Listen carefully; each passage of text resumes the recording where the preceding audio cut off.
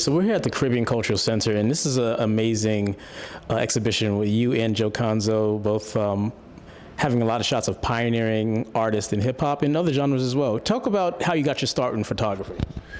Well, originally my mother was a photographer. She's a photojournalist. She was a photojournalist. She's passed away a few years ago, but my mom was known for doing a book on Bob Marley and Peter Tosh, and so I saw a lot of her photographs during my younger years, and I would look at them and stare at them, and they turned out to be a big influence because half of my work is portraiture and half of my work is sort of photojournalism, documentary kind of thing. And so I actually got all of that from her. So my father gave me a Canon AE1 when I was about 14, 15, and then I worked for a photographer named Larry Brown, and then I just caught the bug. I built a darkroom in my bedroom. I went a little crazy. And you have so many iconic people. How many of them did you know personally? How many of them did you get to know after you became more established?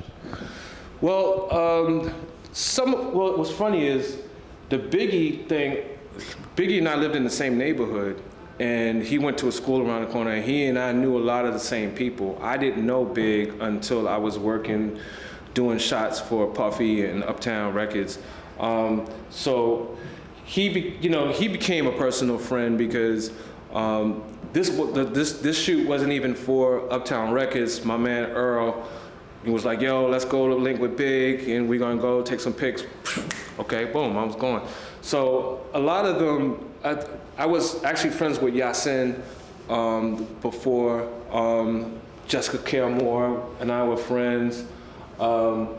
Most of the other people I met through photography, and that's the lovely thing about photography. Sometimes you get to meet a lot of amazing people. So a lot of it is just, relationships, sometimes it's assignments, then you get to be cool with people. You see them later on, yo, what's up, Heavy was mad cool, he and I stayed cool. Unfortunately, he passed, but, I wish me and Rakim stayed friends, but, but it's all good. And also, everyone's saying we're celebrating the 50th anniversary of hip hop now. And I talked to Quincy Jones once about this too. It's like hip hop isn't new though. Like you've had like people doing break dances from the 1930s. You got the Nicholas Brothers. You've had like Rudy Ray Moore, Pig Beat Markham, Last Poets, Watts Prophets. What exactly is 50 years old? I think what it is the amalgamation of all of those elements. You had traces of it that went way back. I was watching videos of groups that I never heard that were, what are the kind of the groups that are like, I can't remember. Sort of doo-wop, but kind of, acapella?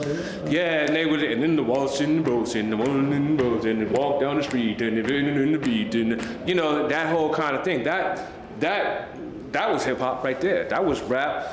Especially what they're doing with rap now. So, hip hop is a culture, so I think what it is during that time is when you saw all the kids wearing, the shirts with the crew letters on them. You lived it.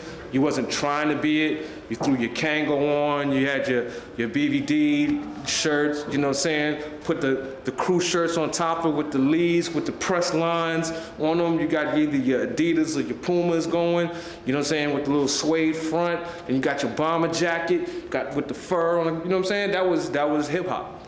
So to me, it was just a way of life, and it's never left me, and so yeah, that's what I see as far as hip hop and it being born. You mentioned Pharoah Sanders. So how much of influence has jazz and other genres of music been to you? Well, you got to really think about a lot of the early samples that we pull from, right? So a lot of, like you listen to maybe like a Nas Premier joint, that sample is from a jazz record. You listen to a Pete Rock joint, a lot of his stuff was pulled from jazz records. And so jazz has a big influence, the way that a piano player would roll like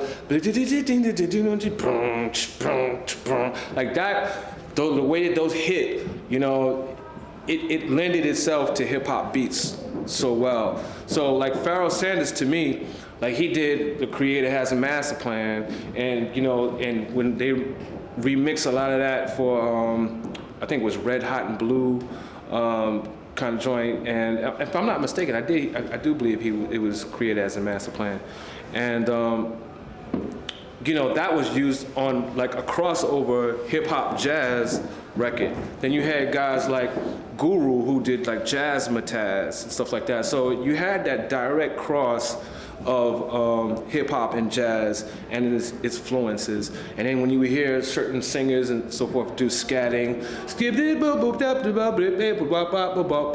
like all of it is this word syncopation along with rhythm, so forth, which we do in hip hop with rap lyrics. Well, especially, I don't know about that much right now, but at one point, that was the way that you would distinguish yourself from your flow and your style. So, and Rakim, when I photographed Rakim, he told me his first love was playing the saxophone, you know, and which I was stunned. I was like, word, God, you play saxophone? He was like, word, yeah, I played saxophone. So I was like, oh, that's crazy. And I heard this story way before he told a lot of people that. It was during the photo shoot. And then you listen to the way he rapped and so forth, and you can see like, oh, okay, you're rapping like a saxophone plays, right? And you go, damn, that's crazy. So jazz has so many layers of influence on hip hop. And also, you met so many of the greats. Who are some of the people that you regret maybe not getting a chance to meet and take photographs of? I just mentioned that I didn't get a chance to photograph Gang Starr. One of my favorite groups, Daily Operations, one of my favorite albums ever. So Gang Starr's gotta be on my list. Yo, Nas, you know, Nas and KRS. Yo, if y'all listening, please, let's do a sitting. You know, I love Nas, I love KRS, lyrical giants and geniuses. I photographed Latifah, but I'd like to have a sitting with her.